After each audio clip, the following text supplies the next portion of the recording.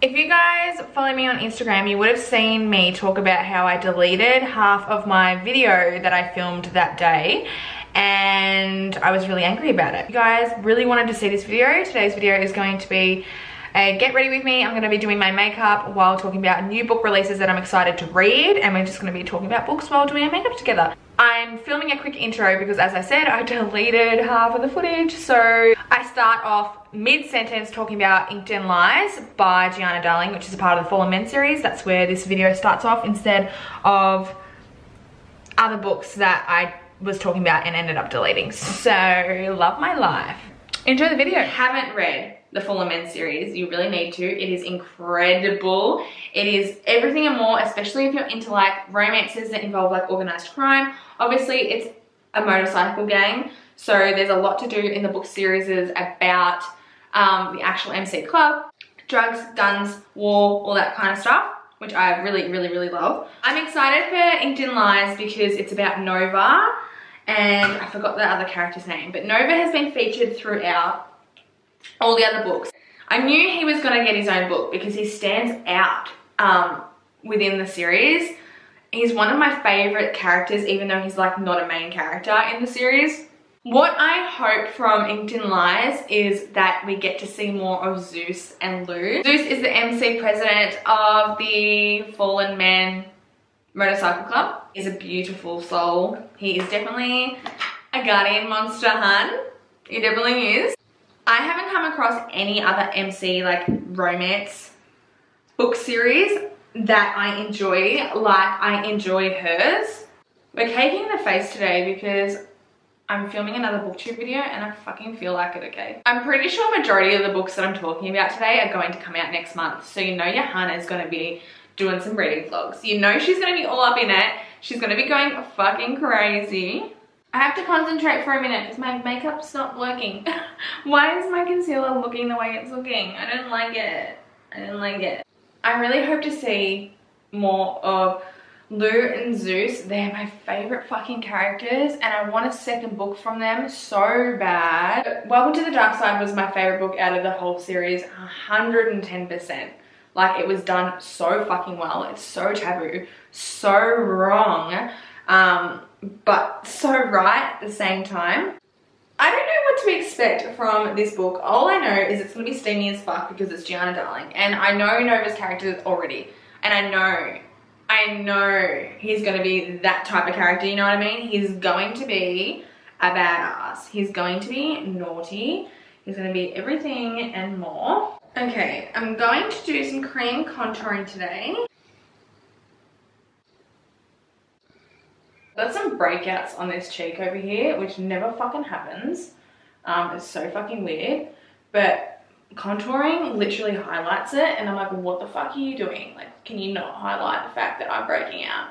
Thank you so much. I used to use the technique baking all the time when I used to do my makeup, which is silly because I didn't need it at that time, but now I do, and it works. If you have issues with creasing, you need, like, absolutely need to bake. I'm just gonna get a really generous amount of powder on a sponge and stamp it under my eyes and let it sit there. I know I look crazy, but just stay with me. Oh, my next book that I'm super excited about is Fragile Longing from Cora Reilly. Now, if you've watched my Mafia video or you've watched me just ever, you know that Cora Reilly is my favorite Mafia romance author. Her series, The Born in Blood Mafia Chronicles and The Cora Chronicles, is everything and more. Heaps of people have told me to read Sweet Temptation as well, which I already have. So that is a standalone, but the characters in that book you meet throughout both of those series. So you can read it as a standalone. I read it as a standalone and then I fell into the rest of the books.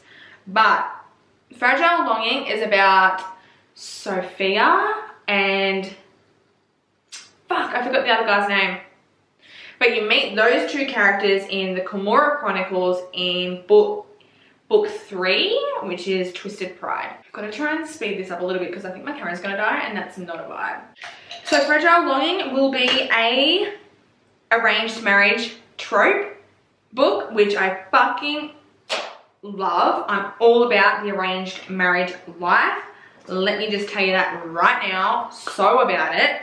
I know a lot of people that probably have arranged marriages nowadays in real life don't enjoy the fact that they have an arranged marriage, but in a romance book it is a vibe, and I refuse to say anything else about it. If you don't think it's a vibe, then me and you, we may not be friends. Just saying that now, okay? I just am craving Cora Reilly. Like, no one writes books like her. Like, her mafia romances are everything and more, honestly. If you have not read them, you need to. Because I met the characters in Twisted Pride, I know that this book is going to be, like, literally everything. It's going to be everything and fucking more, and I cannot stress it enough. Like, I really want what I really want in this book is there to be a scene between Sophia and Serafina. So if you have not read the Cora Reilly books, you need to, because I'm about to spoil shit. But obviously the blurb, or whatever you call it, synopsis, or whatever you call it, has been released. And Sophia is pretty much paying for Serafina's betrayal, and her husband that she's going to marry is still in love with Serafina, and yeah, apparently he's not very good to Sophia. So I feel like it's going to be a vibe, and I really want there to be a like moment between Serafina and Sophia. I think that's her name, Sophia. I hope I'm right. I'm just bronzing the fuck out of myself because that's how I roll around here. It's gone real dark all of a sudden. Don't know what's going on around here. Okay, so my last book that I'm going to talk about in this video is, you guys have been waiting for me to speak about this, Execution by Lucia Franco. Okay, so Execution will be the 5th installment of the Off Balance series, which is a series between Rhea and Cora. Rhea is an Olympic gymnast. Oh, well, she's training to be in the Olympics, and she is 15 years old. And Cora is her Russian coach, yes bitch, who is 32. And as the books progress, she obviously gets older as well. This is a very taboo book. If you've read it, you know all about it, hun. It is everything. It is my favorite, literally my favorite book. My favorite fucking book. And if you try and tell me that it's shit or you don't like it, like, we cannot be friends. Cora started a fucking obsession with Russians for me. Like, I'm now obsessed with Russians to the point where I'm like researching documentaries about fucking Russia, okay? People may call me crazy. People may not call me crazy.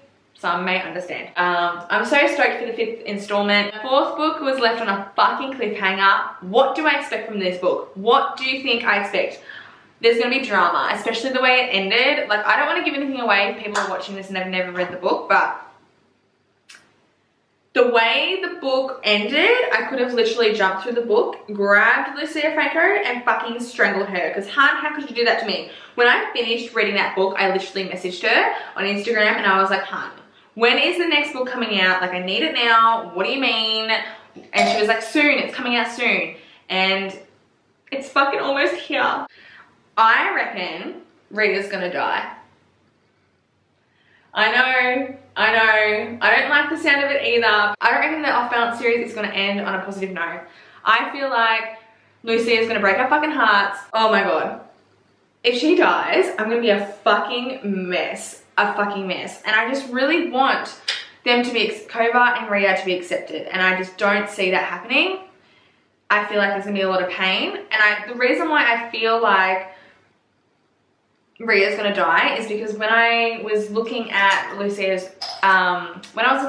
Franco's Instagram story a few months ago, she was showing little snippets of herself crying, and she also said that, like, she asked, how do we feel about having the epilogue written in Cora's point of view?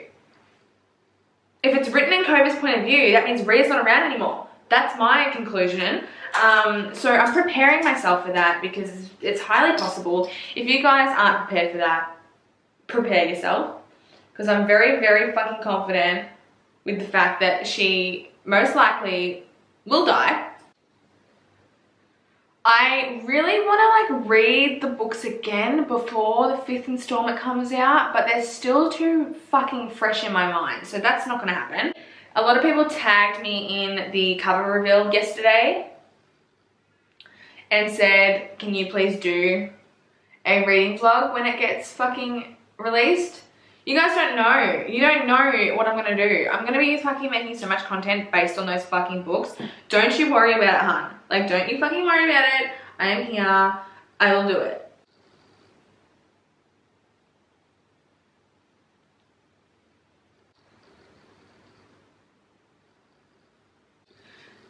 Okay, I'm just going to finish my makeup with some setting spray. This is from 4th Ray Beauty, which is a sister brand to Colourpop, and this is the Glistening Up Mist, which is my favourite right now.